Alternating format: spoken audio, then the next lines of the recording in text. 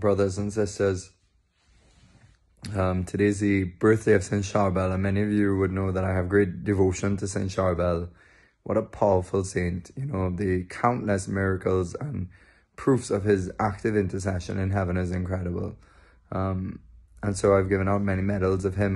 When I had the opportunity of going to pilgrimage to Lebanon last year, I was able to get some of the oil from his monastery, and he just turns up. And I wanted to reflect a little bit today about a great mystery in the middle of his life. And this is linked to a conversation I was having with a friend today as we were praying. And I want to just say, Saint Charbel is a great guardian of the mystery. And, you know, the presence of God is so precious. It's a grace to be able to contemplate God. And this is such a precious, precious gift.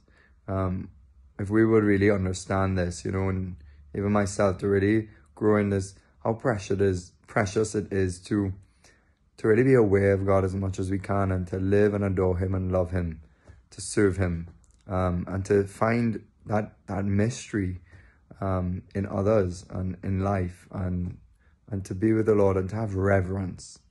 So Saint Charbel strikes me as someone who really was a guardian of God's mystery, and how that mystery of God, when I say the mystery of God, as in himself, God's very revelation, God's very self, and his presence, and the way that presence of God, the way that God communicated himself to Saint Charbel in so many ways, and to us.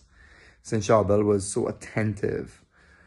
Now, he had a unique vocation where he was in a monastery with monks and praying, living a life of poverty and prayer and obedience, and, you know, just praying for the world. And then he felt called into deeper solitude, and he left the monastery of his brothers, and he went and he became a hermit. And there again, it was almost like a going deep into guarding this mystery of God. But because from the scriptures, from our Catholic tradition, we understand that even for someone like him that becomes a hermit, they're not leaving their brothers and sisters in the world. Quite the opposite. They're going into deeper solitude so that they could be concentrated on prayer, to be connected to the world, connected to people in such a profound way. Now, of course, this takes supernatural eyes, and this is faith. You know, the church teaches in her tradition and in her magisterium that this way of life of prayer imitates Christ in the desert, or those alone moments of Christ, where he's alone praying with the Father. And you could have a whole vocation just to living that one mystery out of Jesus, is to perpetuate it in the life of the church. You know, that is a sign of that mystery of Jesus in the life of the church.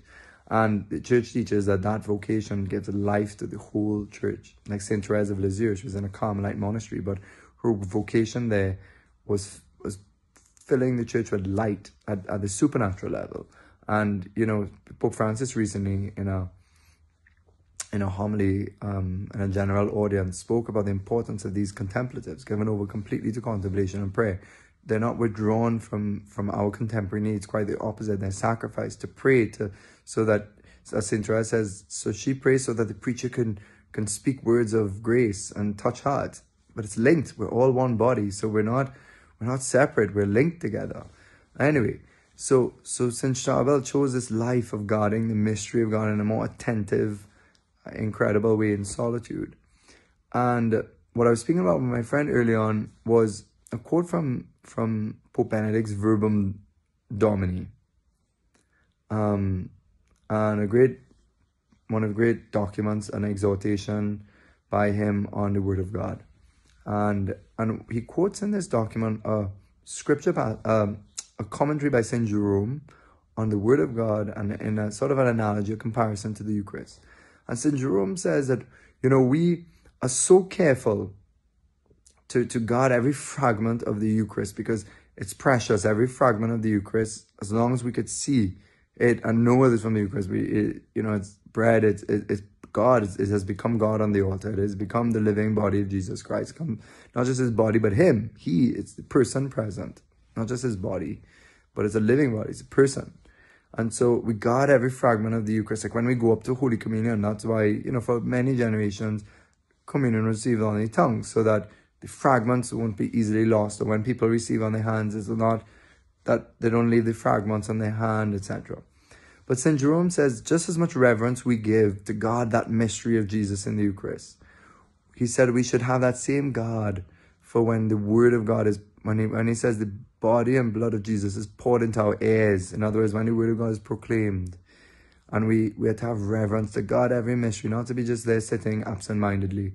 But if we get distracted, we get distracted. But we call our mind back to reverence, to listen to God's word, to God, each word being announced in the Mass, in the liturgy, as a fragment, as a crumb of the Eucharist. So he says to God, the crumb of the word, to be attentive to that. And it's the same thing in our life. We have to try and guard that mystery of God come into us in so many ways. You know, in when we read God's word, to keep his words like Mary, to keep his words. And so St. Charbel, I think, could teach us how to be a guardian of the mystery.